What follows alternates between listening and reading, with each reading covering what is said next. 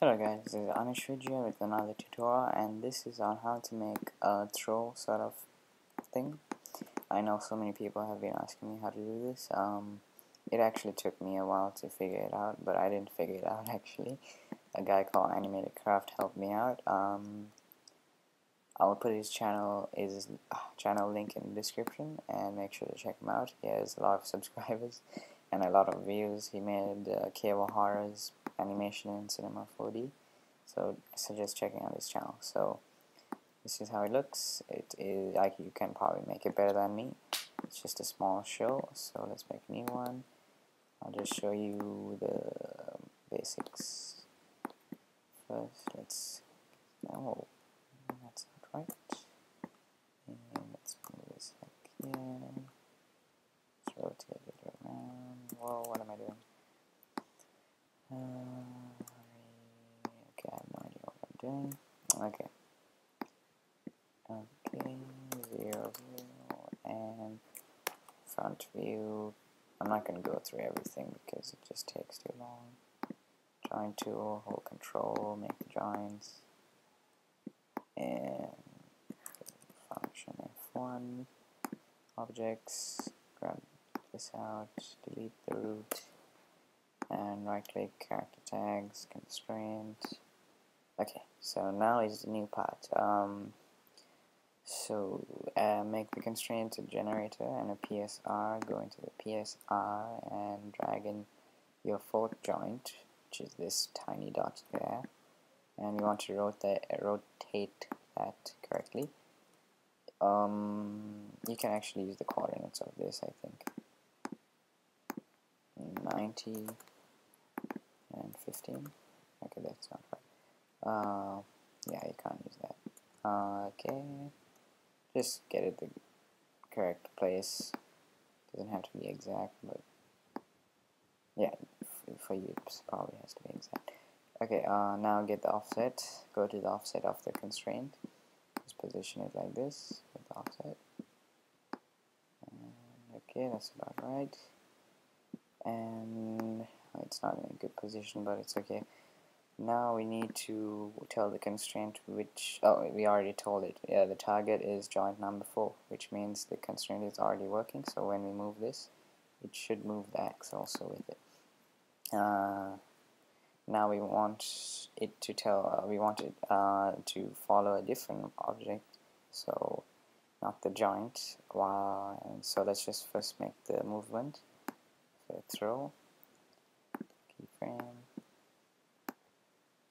and keyframe. Okay, so now I got that. So we want it to release over here. So go into the constraint. Now click on your fourth joint, Alt G to group it, and drag that out. Get the null over here, and let's add a keyframe of the null over here, and make the keyframe linear, so click on it. This is very important. You need to do this before, otherwise you get a weird movement. And now go one keyframe back and go to the constraint and hold control and click on this small dot here next to the target, and drag in your null. Go to the next keyframe where you made your keyframe, where you made your frame of the null, keyframe of the null, and drag in your null. And now click on it again, hold control and click on it again. And now it should let go when it's there, because we set the target to a different thing, which is the null. So now when we move the null, it should move the X with it.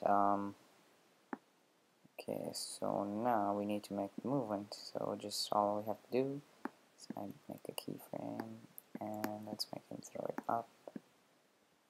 Yeah.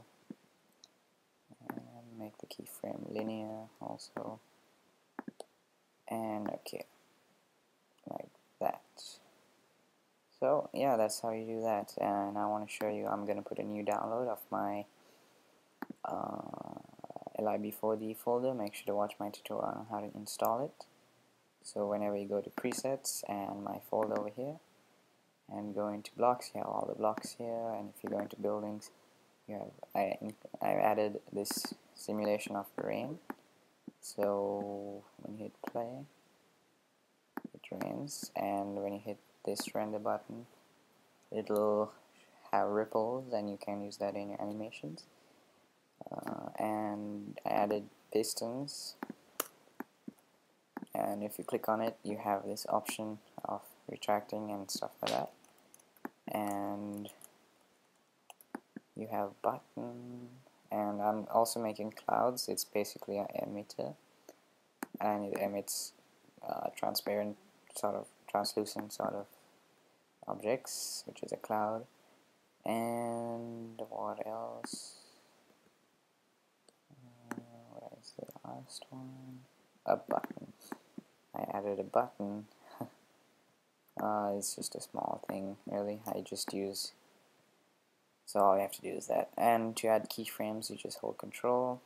Let's go to the frame you want it pushed. Hold Control, click. Next frame. Hold Control, click. Next frame. Put this at 0. Hold Control, click. Okay, so now we have a button. Okay, so thanks for watching. I'm also going to model a book and make sure I will have a simulation going with the book. And yeah, so thanks for watching, and bye.